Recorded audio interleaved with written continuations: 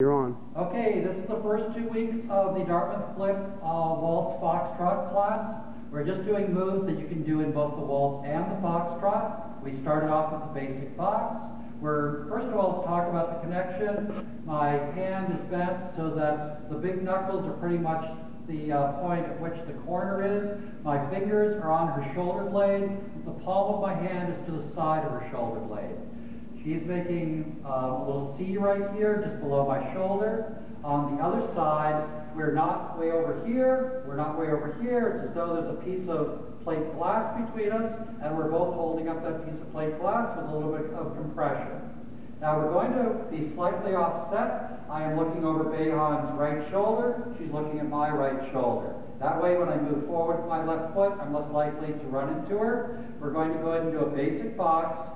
Make sure that you lead from your center. If I just move my foot, I'm likely to step on Behan. But if I move from my center, then she gets the cue to move backwards, forward, side, together, back, side, together, forward, side, together, back. Now we're going to begin to turn this box about 90 degrees every 1, 2, 3. Forward, side, together, back, side, together, forward, side, together, back, side, together. We also did a little progressive box where we constantly go forward, side, together, forward, side, together, forward, side, together, forward, side, together. You could do a little progressive box and then a turning box if you'd like. We also did a spiral in the second week.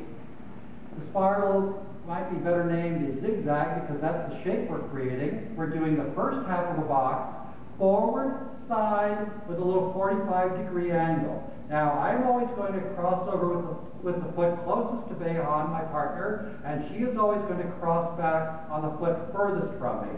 So it's my right, her left that starts this. So it's cross, 2, 3, cross, 2, 3, cross, 2, 3.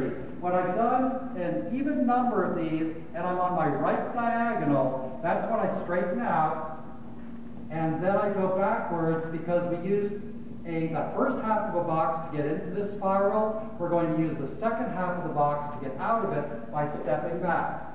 So think about those first two halves of the box as the bookends with the spirals in between. One more time.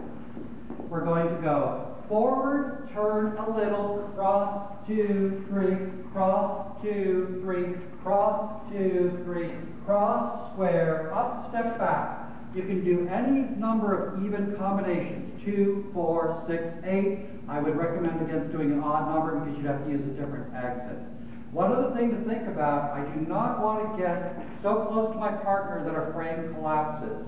We are always maintaining our frame, we're just turning it so that our shoulders are parallel. Thank you very much.